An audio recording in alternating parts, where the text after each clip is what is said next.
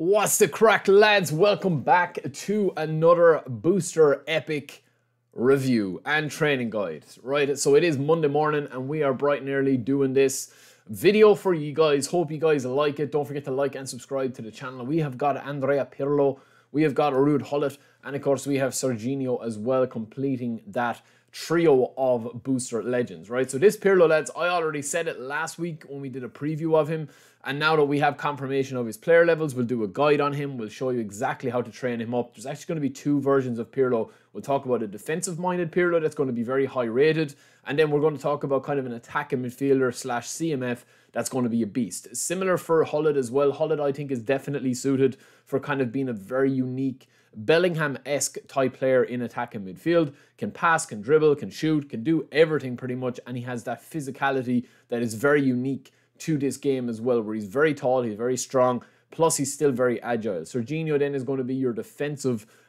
player, kind of defensive box-to-box, or offensive box-to-box, sorry, similar to kind of Enzo Fernandez is, and how I would play him. He's going to be getting into the box very often. He's not going to be defending too much for you, so he's going to be beside an anchorman. But we'll get into the training guides. I'll keep it short and sweet, as we like to do. So starting off with Pirlo, these are part of the Italian League midfielders box. And as you can see here, there is another 150 coins players to go through. They're going to cost you 100 coins or 900 coins for a 10 spin. And these are within these packs here. So straight off the rip, lads, you have got Pirlo level 37. Like, it's just insane, man. I mean, as I've said before, the only way is up now with the cards. So they do have to kind of make all these cards around 100 levels, or 100 overall with maybe 30 plus levels to be able to have them, you know, usable at this stage in the game. Now, I would potentially say wait until Thursday and see what we do get. But definitely Pirlo, man, of all the players here, Pirlo is going to be one of the most broken cards in the game. I've no doubt in saying that.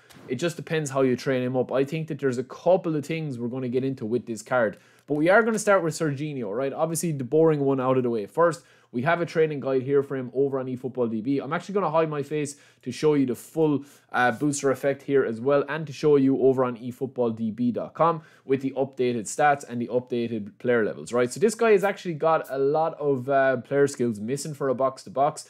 In fact, he has no defensive skills whatsoever, right? So because of that, we're obviously going to keep him as an attacking midfielder slash CMF. Now, he can play left back as well. I'm not going to complicate things at the moment, because unless you are a newcomer spinning for a guy like this, I don't really think you should be playing him left back. Left midfield, yes, you could play him left midfield, but he doesn't have that dribbling that those left midfielders need. I think the best position for him genuinely is through the middle. Now, he's got really good pace as well, so we'll show you that there. So we do have his build here, which is going to be 12 into passing, 5 into dribbling, 8 into dexterity and lower body, and then 6 into aerial strength and 5 into defending, right? Now, we don't want to upgrade his defending too much, but we also want to get that aggression as high as we can. We're going to have 90 speed and 88 stamina, and with the manager boost, and with the obviously booster boost that he's going to be getting, that is going to be an insane stat to have on a box-to-box. Acceleration is going to be the same with the booster. It's going to be really high. Balance is going to be into the 80s. Physical contact is going to be into the 80s. Kicking power is going to be into the 88s. It's a very nice card. Lofted pass and low pass are quite high for a player. His weakness is tight possession, obviously, and his defense.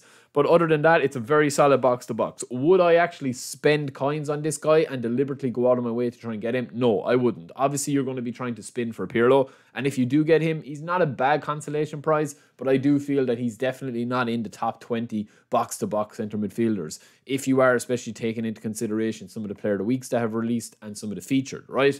So moving on to Gullit, right? We'll go through this short and sweet. We do have Gullit with this build here right now. If you guys would like a defensive build, I don't recommend Gullit. Sometimes I say, lads, right, don't try turn a player into something that he's not. Yes, you can get kind of like a monster style player where, you know, a Frankenstein type player will you be able to turn into like an attacking midfielder into DMF, and his stats would be insane. But it's not all about stats, man. These cards and these ways that you train up cards, it's not just about stats. It's not just about that shiny number up on the top left being as high as possible. And we'll show you that with Pirlo in a second, right? But this card here, if we go back to the actual, his player profile card in this game here, we will see that he's down as a creative playmaker. So what does creative playmaker mean? Well, he's going to be just coming a little bit more central with the ball. He's not really going to be bombing forward like a box-to-box. And a creative playmaker is more of a guy that you want to pass the ball with. Pass and move, or else pass in possession. That's kind of how you want to do it, right? I am working on a couple of videos to show you the difference between the AI, so we can get a look at that. But one-touch pass, true passing, he doesn't have low lofted, so we've kind of just boosted up. Even though he's getting the booster to jump in physical contact, balance, and stamina, we're going to be boosting up his passing, his dribbling ability, and really just making the most out of this card. Now, the one thing I will say about Gullit, lads, as a creative playmaker is, because of his height and his actual physicality, with the way his player ID works in the game, even staying away from his defensive stats, this guy is unbelievable to block the passing lanes. Just trust me, you do not really need to boost up his defense.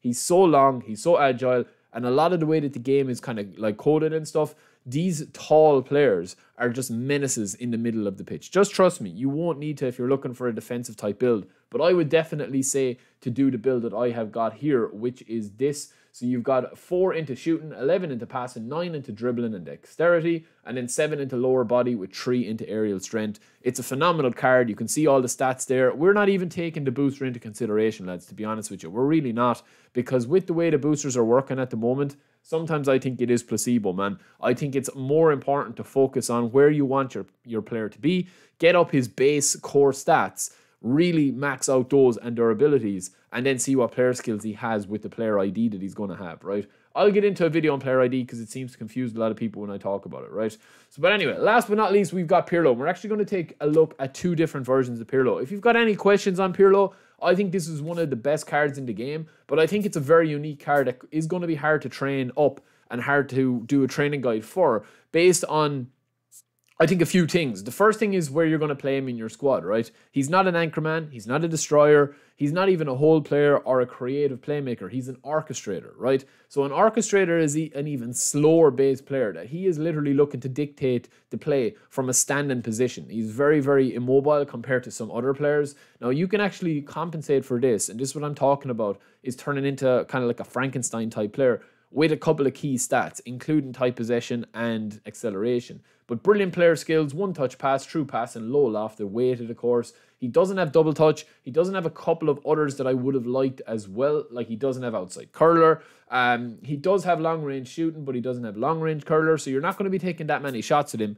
Or are you? I mean, me personally, I would be, because I'm going to be playing him as that attacking midfielder / CMF. So basically right up as far as we can go into a central midfielder position, and just give him free license to be able to dictate the play, right? So this is the build that we've gone for if you're looking for a defensive-minded build, which is going to get you the highest rating, right? So you're going to have 6, 8, 6, 6, 8, 12 from left all the way down there with passing to defending. You can see it down there with the player guide.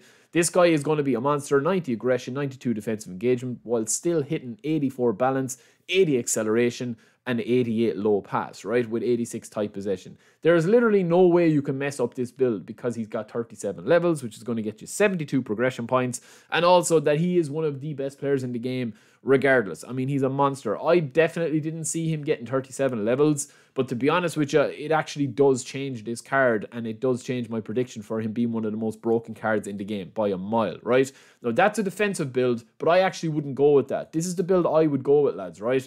And I'll tell you a couple of reasons why. The first one is we're going to go 5, 6, 10, 10, 10, 0, 4, right? So we've popped nothing into aerial strength and only 5 into shooting here for an attacking build. But look at the stats that we're going to get, right? Forget about the booster for a minute, right? As I said, focus on what makes this player good. Focus on where you want to play him, and focus on what you want him to do. Then the booster is in addition to that, and you can build and, you know, do it around him, right? But be careful with training players up now, because of the free player reset is gone, okay? But 88 tight possession and low pass, including 88 balance, is going to make a massive change to this card. He's going to be so slick on the ball. Give him a couple of player skills if you can, but we're just taking it as straight up, lads, right? This is a phenomenal build. Try this build out. He's only 95 overall as a DMF, but we're going to be playing him as an advanced attacking centre midfielder, and he's got everything you could possibly want in this card, right? And of course, when you go back to his booster, you are going to be getting curl, low pass, and lofted pass, as well as kick and power upgraded. So you're going to have an insane card if you do shoot a couple of shots with him. So that is it for me, lads. I will be back later with a live stream. We had a busy weekend. We'll explain everything. A couple of big plans coming. Until then, don't forget to like and subscribe, and I will see you in the chat. Peace.